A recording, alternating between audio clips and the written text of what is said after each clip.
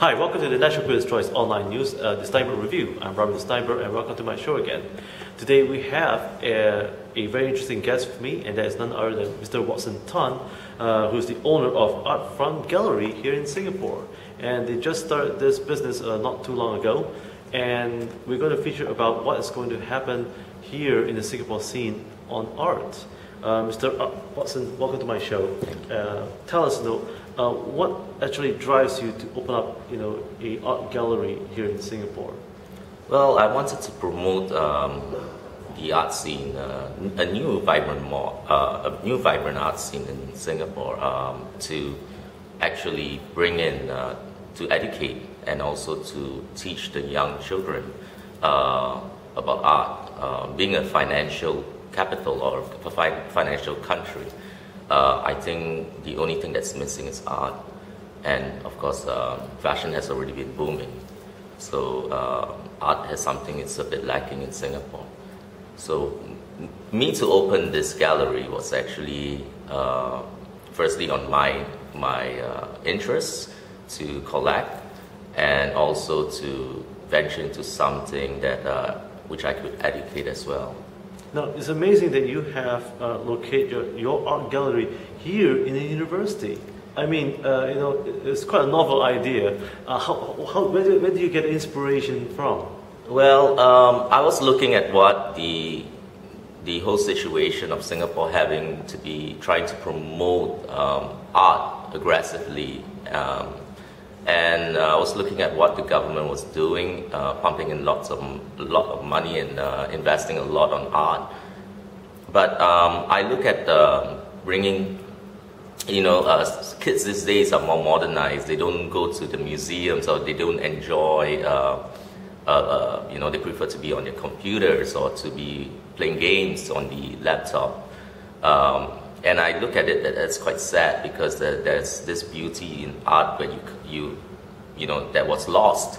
So instead of forcing children or to tell children, why don't you go to the museums or to the galleries, it's better to put it in a university where they have no choice, or rather it's nearer to them. They have to be here 5 days a week, 6 days a week.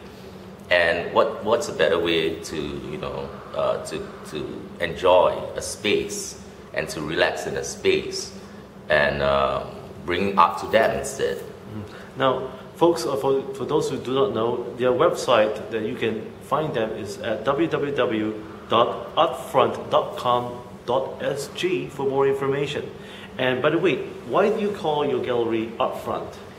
I own a modeling agency for 16 years called Upfront, which is UPFRONT, and it's been doing very, very well. So I thought it would be quite cute to call it Art Front under a whole umbrella, kind of, under my own signature. Okay. Now, moving forward, what are your plans in the coming year? Do you intend to bring in more collections for exposure from overseas? Yes, I've already. I'm planning to actually bring east to west and west to east, and I think what I'm trying to also do is to develop new artists and to promote new artists in the region and also internationally, to collaborate with good artists that's not been exposed fully. Now, what is your criteria in choosing the kind of art pieces to be featured in your gallery? I guess for me, I always base it on what I feel from the art pieces, where I look at it and I say something affects me, and hopefully that will affect what the clients or the person that sees it. Wow. Now, what is your philosophy of art? What is art to you? Well, art to me, when I first started collecting art a few years back, it brought me into this new world, which I never had thought I could discover. Being in the business, into a very fast and crazy business like fashion, which gives me a lot of stress. Art brought me to another world and another dimension where I could look at it and everything was forgotten. like a peace of mind in a certain way. Now, you spoke about peace itself. Now, tell us, could you elaborate, does this peace that you spoke of also brings you to a spiritual realm in art? Is there any spiritual relationship? Yes, there's a lot of spiritual relationship when I look at art, and I feel it, and a lot of passion as well. And it brings me, to a different dimension altogether. Now, you spoke about the dimension right now. So tell us, what advice would you give for young art collectors? Because you have been collecting art for many years now. Yes. And what drives you on the first instinct when you first thought that, well, I should start collecting art? I think you really need to like the piece. You really need to feel for it. Your collection will always keep on changing somehow. Your interest will keep on changing as you grow older, and your style and what you used to like, say 5 years ago, it keeps on changing. So be patient with what you buy, but make sure you like the piece in the first place. Some people use it as an investment, but I think it's more than an investment. It could be a sanctuary of your own. Now, for those who are living in pigeonholes, or we're not calling it pigeonholes, but in apartments, how are they going to store their art pieces if they have space as a constraint? I'm going to repeat that since it's a bit distracting. Oh, okay. Sorry, we'll censor that. It's okay. Off my ringer. Yeah. Now, for those who are living in apartments, how do they resolve a space constraint in terms of collecting art? Do they need to find a warehouse that has a temperature control system? Okay, firstly, if you're going to buy art, of course, you have to see the amount of space that you have to place it as something for you to look at. But when you start collecting, it becomes quite addictive. So for me, you will need to store it after buying more and more. So I would suggest, yes, you need a temperature controlled warehouse if you tend to have maybe quite a lot of pieces, and you need to understand that depends on the environment that you're in. In Singapore, you need a temperature controlled environment. Now, how does collectors, when they buy a lot of these art pieces, and at the end of the day, they ask themselves, well, I have too much art, I need to sell some of them off. How do I go about evaluating them and sell them off in the right environment? You can actually go into an auction house and evaluate your pieces. They will give you advice. You can also come to us, to the gallery, to also ask for advice and and whether or not we could sell it. It really depends on the artist, and it really depends on the quality of work. Now, for aspiring, businessman who wants to start a business, like opening an art gallery, what advice would you give to them, since you have been through this experience? For me, it's more on passion. If you talk about a business, it's not an easy business to do. But because I love it so much and because it's passion, I take it more like a interest rather than a business. Okay, so in other words, for those who start this business as a art gallery, they have to consider is it sustainable or not? Yes, and you need space. You need good space, and for a country like Singapore, I think it's very hard to find good space. Now, the future of art, where do you see it going? Do you see art here in Singapore and Southeast Asia, they're going to have more of this East and West meeting together as a collaboration?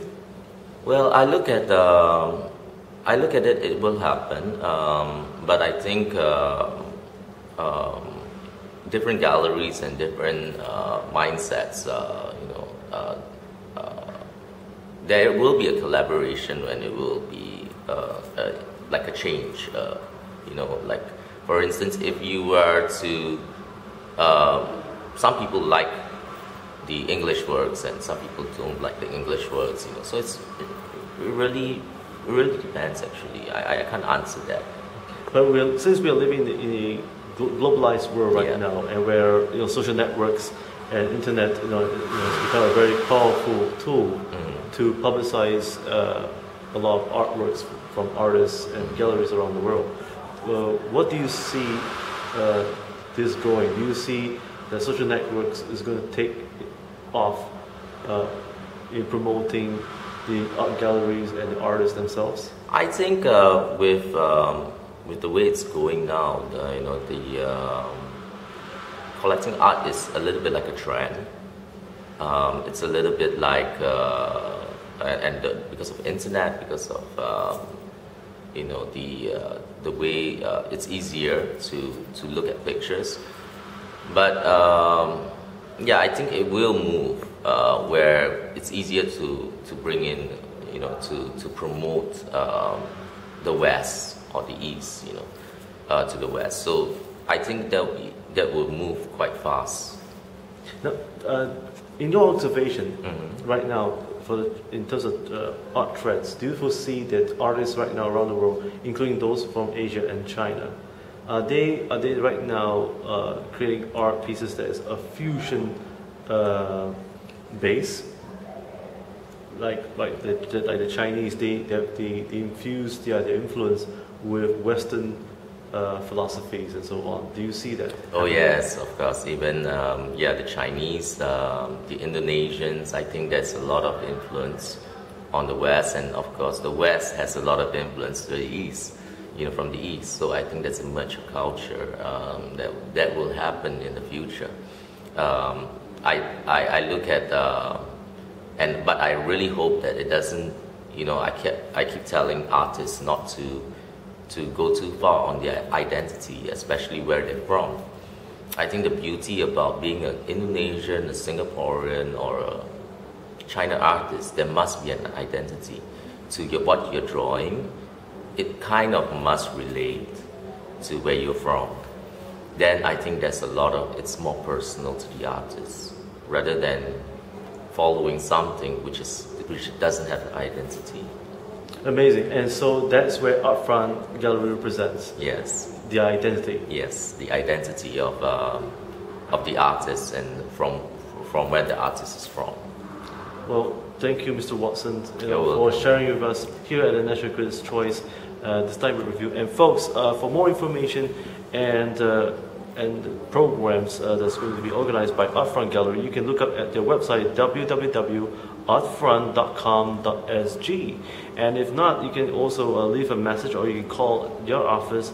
The country code is 65 633 79738. And once again, I'm Robin Stienberg. Thank you for joining me with Mr. Watson Tan, the director and owner for Artfront Gallery.